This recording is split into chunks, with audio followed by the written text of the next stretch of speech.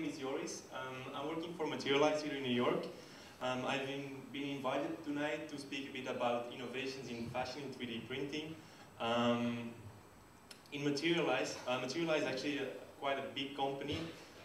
Their focus is mainly additive manufacturing, a bit same way that Shapeways is doing, but we're actually focusing also on different things. I want to give you a bit of background about the company so that you would understand how we come to fashion and art and things like that. So within the company, we have what we call medical divisions, and we create our own software, we make our own machines, so very large-scale 3D printing machines up to 7 feet in length. We have two divisions that make the consumer division in Materialize, which is MGX and iMaterialize.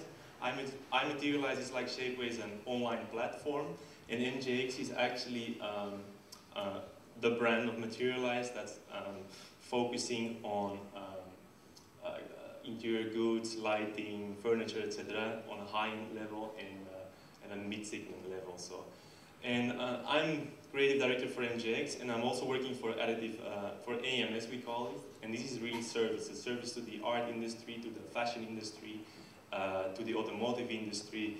I'm here in New York only focusing on 3 things, which is art, design, and fashion, and anything that's new. And so basically MGX, what is MGX? It started in 2003 as a first generation of consumer goods. So in 2003 it was really a test, what can be done with the technology. It was only used for prototyping, and it was something new. So we did the tests with lighting. It worked out quite well, and we continued with furniture, very high-end furniture that went to galleries, museums. So, but for us, it was a very good test to understand the technology and how we could use it in as an end-user product. Also, I'm also working for AMS and mainly on design-related projects, art-related projects, and fashion-related projects. In this case, design. What is design? It can be everything from editions, furniture, shop windows, etc. Everything is mainly custom, unique pieces, small series. But always the focus that the end product is not a prototype anymore, but a functional object. My main market is the art market. Lots of clients here in New York use our technology for art pieces. On the right, you can see a Frank Stella piece. Just to give you an idea about the size, it's more or less in feet, between 10 and 15 feet. So it's quite a big piece. It's not one print, push the button, one print. This is a work of almost 4 to 5 months. Just to give you an idea, it's not only pushing the button anymore on a 3D printing machine, but it's also involves a lot of engineering. On the left, you see a project where an artist is using our technology as an in-between process. He uses an epoxy piece to make a bronze piece afterwards. And you have several ways to come to that object, actually. Now, we're actually advancing quite fast now, and it's a very interesting technology for artists because it makes life much easier for artists. So how, the last project, that's also the project where I'm actually here, is fashion. Fashion is a very interesting industry for us because it was something that you don't really combine 3D printing with fashion because textile, it's not really obvious. So we started to look for collaborations. One of those was, for example, with Stephen Jones, the famous millionaire. We asked him to design a hat. In 2008, we started collaborating with Iris van Herpen, a Dutch-based designer, and the idea was really to break the boundaries of fashion. These are not my words, but the designer's words. So before 2012, all the press we had was mainly very specialized press like wallpaper, etc. But in 2012, Time magazine released a piece about the best inventions of 2012. You know, one of them was the 3D printed dress. Sorry. So I'm going to explain you a little bit about how we came to that dress and how it all began. So in the beginning, 2008, for us it was a project, a research project, what can be done with a fashion designer. So we actually combined the forces of an architect with a fashion designer, in this case Daniel Widrick and Iris van Herpen, and we really started playing with the technology. We were experimenting with the materials, and we tried to look for new aesthetics that were not really common in fashion. So a second generation of dresses, what we've done is to see how we could integrate flexibility starting from the design, so not the material but the design itself. And you can see we were from a top part we went to an entire dress. In this case, after this dress, we started experimenting with body scans. So we scanned the model, and then we created actually it's almost like a sculpture. It's not really wearable, I would say, but it's not something that you can sit on a chair. But it shows you what the technology is capable of, and also finishing-wise, it's a metal-plated version of if I'm not mistaken, an epoxy. So you can go really detailed, very intricate designs. So we moved on to the next dress where we want to show off about patterns and how things like that. So this is all haute couture. I think most of you are interested what's available for a regular fashion designer. Like these pieces are shown on a haute couture runway. It's not accessible for everybody. So we have to be really realistic in this, and this is the last dress we printed for Iris van Herpen, and the very interesting part about this dress is that this is a very durable material and a very flexible material. With this dress, you can really sit on a chair, walk around. So I challenge you to break it. It's very, for a 3D printed material, it is very uncommon that you can really play around with a material like that. I think this is very exciting for us because it's the first time in 9 years for me that I see a material that is actually usable in many fields. This opens up an entire new wave of products for fashion, design, art, etc. So I can show you a little bit about the production process afterwards, but I'll show you the movie after this presentation.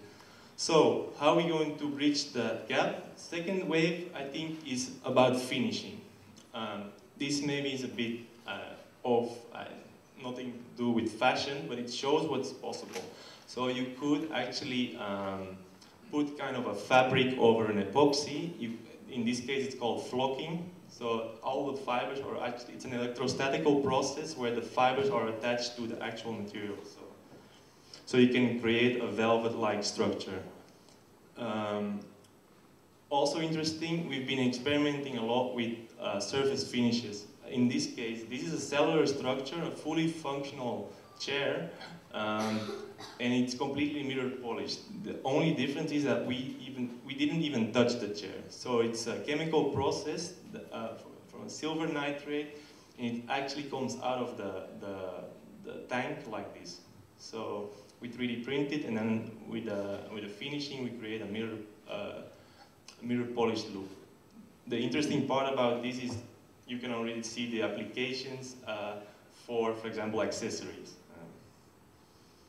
Same way, different technologies, metal plating, we can actually create small coatings of metal, nickel, gold, silver over an epoxy piece, plastic pieces, metal pieces.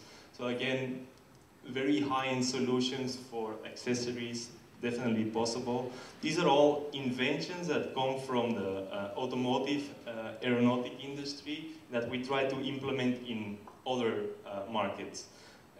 We've seen that it is working to implement a certain innovation from one market into another. It's definitely something we try to do, sometimes successful. A third one, it's actually software solutions. You can actually mimic and fake lots of patterns by using software.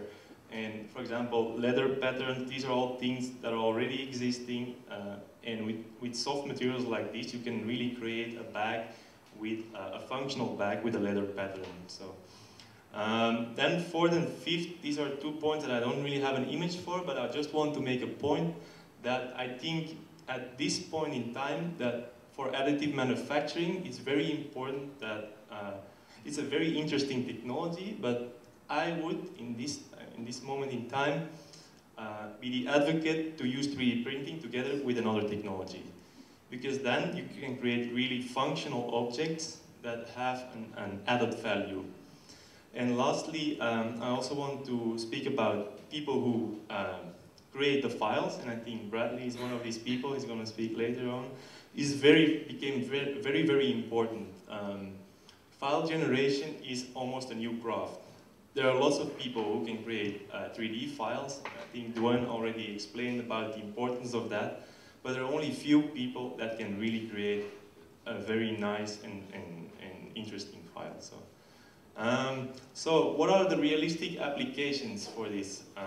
For the moment, you have what is already definitely possible, and Duane already explained it, is jewelry. You can really print in high-res stainless steel, titanium, gold, sterling silver, ceramics. So jewelry is one of these markets that are already established. Another market is shoes. I wouldn't be a big fan to print a shoe in one piece because you can walk on these shoes, but it's not really functional. It's functional, but it's not really wearable, I would say. What is definitely possible is to print pieces of shoes. Look what Nike did. I don't know if you see the article of Nike. Is they have actually created a piece of a shoe that's made through 3D printing technology, and it's actually made the shoe better. So I would say more or less the same thing is, you can print a shoe in one piece. It's definitely possible, but I think it's a much better idea to combine technologies in this case. And so the same for accessories. I think accessories is a big market, and it's just a question of time. And when I say a question of time, it's a question of months before you see the first results on the market. So neck pieces, bags, everything you can think of. So the only thing I'm going to show you that's left on. This is a movie that shows actually how the latest dress of Iris is manufactured.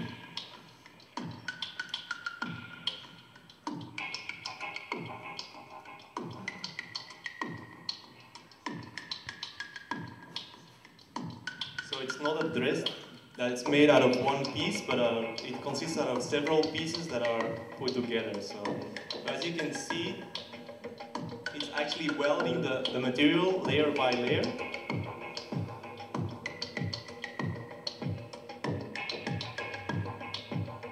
Then you have to actually look for the object in the machine.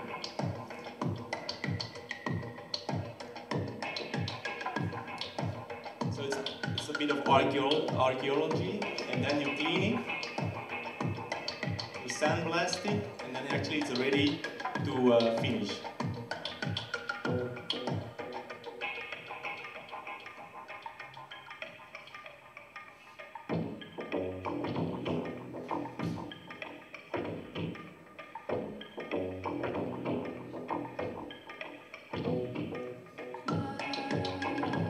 Machines for this material are not big enough yet to make a complete dress, but it will be soon possible.